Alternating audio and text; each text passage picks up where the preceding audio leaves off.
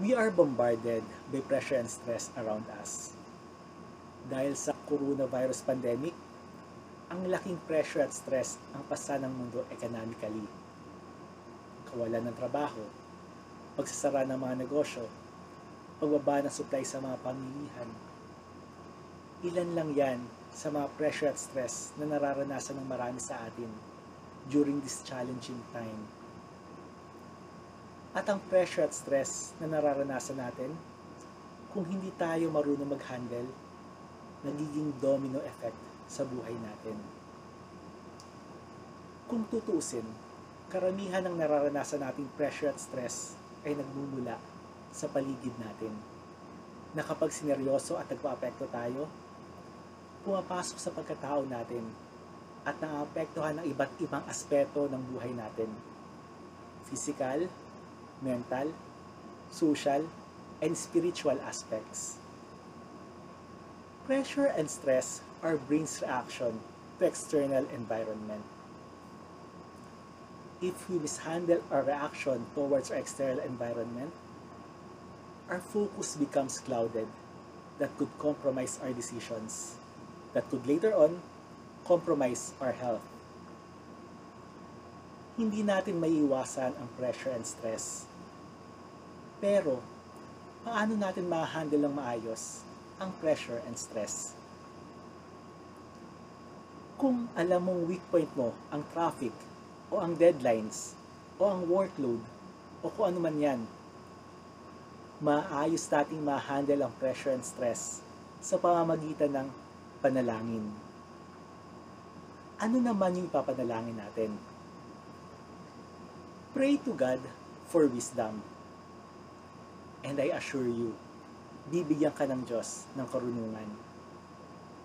Maaaring karunungan para makadiskarte o makalampas sa mga pinagdaraanan mo.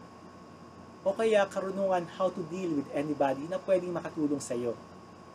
O kaya karunungan on how to calm down your nerves. Pray to God for wisdom. Dahil sa tingin ng inyong lingkod, ito ang best prayer na maipapanalangin natin. Wala akong alam sa Bible na nirebuke ng Diyos ang panghingi sa Kanya ng wisdom. God never corrects people who seek for wisdom. Isang ultimate example na panghihingi ng wisdom na ipinagkaloob ng Diyos natin ay yung nangyari kay Solomon. 1 Kings 3:9-12. Solomon said to God in a dream, "Please make me wise and teach me the difference between right and wrong." God said, "You ask for wisdom to make right decisions. So I'll make you wiser than anyone who has ever lived or ever will be." Dahil hari si Solomon, maaaring nai-stress siya at pressure siya sa pamumuno at may pagkasundo sa iba't ibang matataas na tao sa iba't ibang lupain. Maaaring nahihirapan siya sa pagpapasya sa kabila ng mga political advisors niya. Maaaring consciously, sinasabi niya sa sarili niya na sana maging marunong siya. Parang sa ganun, mapagharian niya yung mga nasasakupan niya. Kaya subconsciously, na panaginipan niya na humihiling siya sa Panginoon ng wisdom. So meron siyang wise and good intention. So whatever happens, pray for wisdom. Alam naman kasi ng Diyos kung ano yung intention natin at kung saan natin gagamitin yung wisdom na hinihingi natin sa Kanya. At kapag yan ang hiningi natin sa Kanya, masaya niyang ipagkakaloob yun. James 1 verse 5, "If any of you need wisdom, you should ask God, and it will be given to you." God is generous and won't correct you for asking.